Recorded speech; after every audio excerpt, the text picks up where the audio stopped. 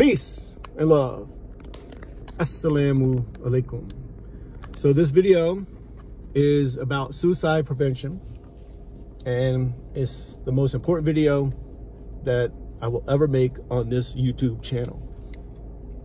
And I want to talk about it because I am seeing so many videos supporting, justifying,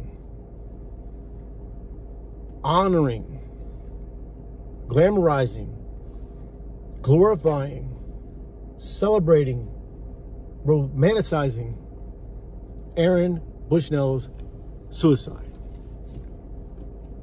And I'm seeing Muslims do this. And I'm talking about top dog Muslims. Muslims who are YouTube influencers, who influence Muslims, all the way down to the non-Muslim who is a liberal. And I'm seeing the liberal media do it, calling Aaron Bushnell's suicide self-immolation. But for the liberal media, okay, they're corrupt. But when a Muslim does it, a top dog Muslim, an imam, justifies suicide, when suicide is clearly a sin in Islam, that Muslim, I don't care who they are, is wrong and should be ashamed of themselves. Period. They may be influencing a copycat. In other words, they may encourage someone to commit suicide. Now, when you try to understand Aaron Bushnell's suicide, you can clearly see that he committed suicide to escape his guilt. This is clear in the statement when he says, "I will no longer be complicit in genocide." He has guilt. He's suffering. He's in pain, in anguish, in agony. And to escape that, he killed himself. But Muslims are not talking about that part. They're honoring what Aaron Bushnell did. They're glamorizing it, glorifying it, celebrating it, romanticizing it. And they should be ashamed of themselves. And whether they want to know it or not, whether you believe me or not, they are working for evil, unwillingly. They don't even know it. They are in Shaitan's trap, period. Shaitan wants death. Evil wants death.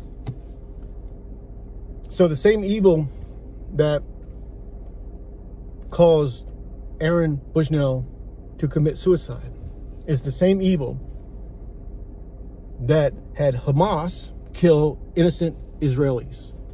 And it's the same evil that is allowing Israel to commit genocide. It's all one evil. You can't pick and choose which evil and say Aaron Bushnell's suicide was heroic. He was a hero. He was a martyr. No, Aaron Bushnell was a man in pain, in anguish, in agony. He was suffering. And to escape that, he committed suicide. And if you are on YouTube or on Twitter or X or on TikTok and you see a video that supports Aaron Bushnell's suicide, know that that video is coming from the energy of evil. It wants you to support death. It wants you to support how evil had Aaron Bushnell disfigure his body, burn his body, and die. That's what evil wants. And any Muslim who supports that in any way, calling Aaron Bushnell a hero or a martyr, you are wrong.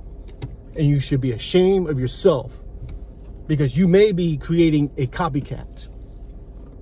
Aaron Bushnell was suffering.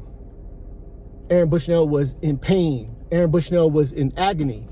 Aaron Bushnell was in anguish. He was filled with guilt. And again, this is clear when he says, I will no longer be complicit in genocide. And what he did to escape this, he killed himself. And if you cannot understand that, and you call Aaron Bushnell a hero, a martyr, or anything that glamorizes what he did, you are wrong and you work for Shaitan. Period. Unwillingly. You can be forgiven. Ask God to forgive you. But know that you are wrong. And anyone who hears a Muslim support Aaron Bushnell's suicide in any way, whether it's your imam, whether it's your favorite YouTuber, whether it's your friend, tell that person you are wrong. I don't care if your imam's 70 years old and you want to show him respect. Say, yo, you are wrong. Shame on you. Slam.